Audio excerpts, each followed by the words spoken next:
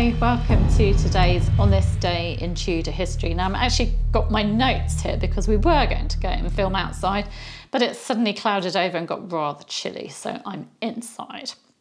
Right, where am I taking you back to today? Well, I'm taking you back to the reign of King Henry VIII. For on this day in Tudor history, the 11th of April 1533, Good Friday, Henry VIII informed his royal council that Anne Boleyn was his rightful wife and queen, and that she should be accorded royal honours. The following day, the pregnant Queen Anne Boleyn attended the Holy Saturday Mass with all the pomp of a queen, clad in cloth of gold and loaded with the richest jewels. A real statement of her status as Henry VIII's queen. While the king was ordering his council to do this, his new Archbishop of Canterbury, the newly consecrated Thomas Cranmer, was working on the king's great matter, as it's been called, the annulment of his marriage to his first wife, Catherine of Aragon. Now, being recognised as queen and appearing in public as queen was a huge deal for Anne Boleyn. I mean, she'd been waiting to be Henry VIII's wife and queen since his proposal back in 1527. Neither of them could have known that it was going to take this long for it to happen, that it was going to take that long to get his marriage annulled and for them to be married. Why do I say that? Well, because Henry VIII wasn't actually asking the Pope for anything that unusual. In the 12th century, Louis VII of France had asked the Pope for his marriage to Eleanor of Aquitaine, which had produced only daughters and no male heir, to be annulled, and the annulment had been granted. In more recent history, as in recent to Henry VIII, Louis XII had had his marriage to Joan of France annulled by the Pope so that he could marry Anne of Brittany. So, it wasn't unusual for the Pope to grant annulments to rulers. But things were a bit different in King Henry VIII's case, though.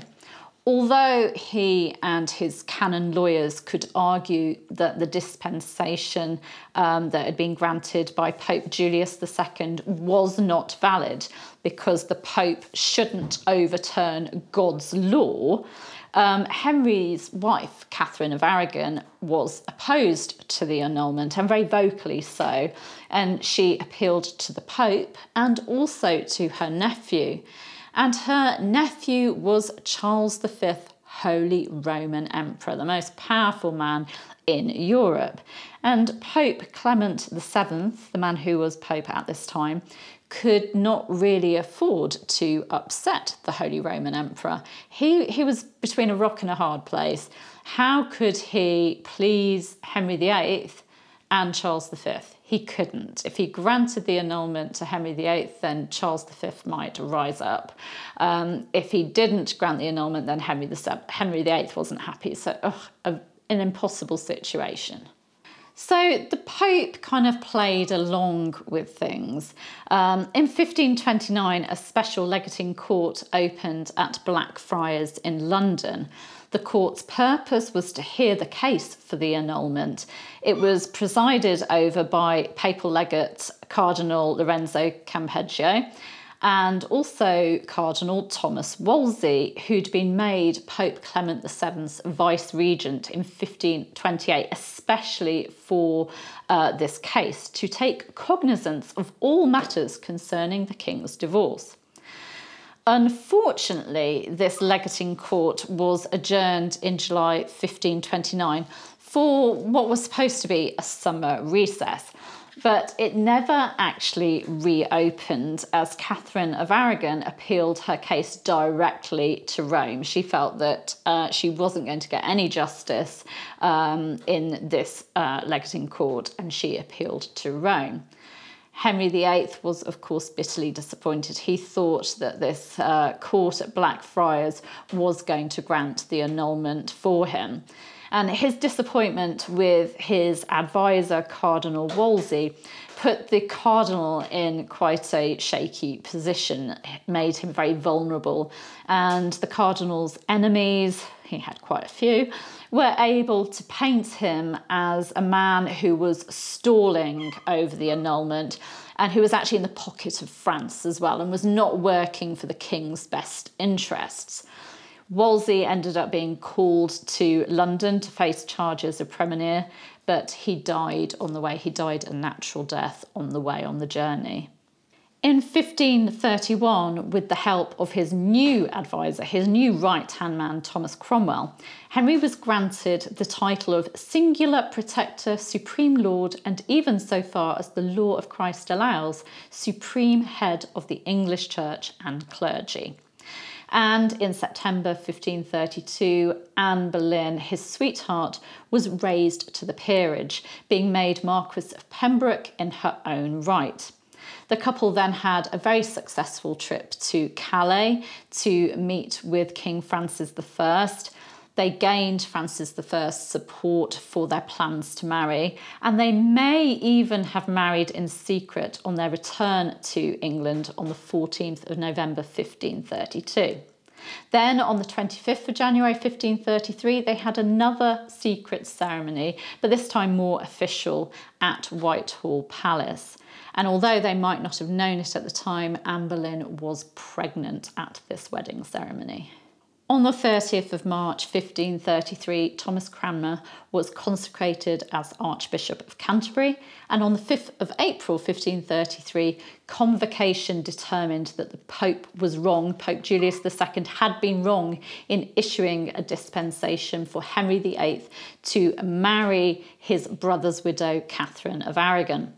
On the 9th of April 1533, Catherine of Aragon was informed that she was no longer queen. She was demoted from queen to Dowager Princess of Wales. And on this day in 1533, Henry VIII informed his council that Anne Boleyn was his wife and that she was queen. On the 23rd of May 1533, a special court annulled Henry VIII's marriage to Catherine of Aragon. On the 28th of May 1533, the Archbishop of Canterbury proclaimed that Henry VIII's second marriage to Anne Boleyn was valid. This was victory at last. After waiting since the proposal in 1527, this was victory at last for King Henry VIII and Anne Boleyn. And they set about celebrating this victory in style with a lavish coronation at Westminster Abbey, which followed 3 days of pageantry, processions and celebrations. So at least 6 years of waiting and then victory. And then just 3 years, 3 short years as Queen. It seems so very sad that all of that, everything they went through, just culminated in Anne Boleyn being brought down and executed. Now, in the description, I'm going to give you a link to a timeline that I made of Henry and Anne's relationship between 1528 and 1533, so that you can see the main events leading up to Queen Anne Boleyn actually being recognised as Henry VIII's wife and queen. By the way, this date in history, the 11th of April 1533, the date when Anne Boleyn was officially recognised as queen, is recorded in the amazing painting by Hans Holbein the Younger called The Ambassadors. This painting portrays 2 ambassadors, Jean de Dinteville, who was an ambassador of Francis I of France, and Georges de Selve, another ambassador. Those who have analysed this painting, and actually when you see this painting there is so much to take in, those who have analysed it have found that the date on the celestial globe, which is also the date on the quadrant and the cylinder sundial, are all the 11th of April 1533. Historian Eric Ives wonders if this painting by Holbein was actually commissioned by Anne Boleyn, which kind of does make sense because her family did act as patrons to Holbein. She'd commissioned things from him before, like for her coronation. She went on to commission him for a tableau for her coronation. She commissioned him for gifts for the king. There was a link between Anne Boleyn and Hans Holbein the Younger. It's an incredible painting and it's rich in symbolism and messages. So I'll give you a link to a series of articles that I did on the painting exploring its symbolism.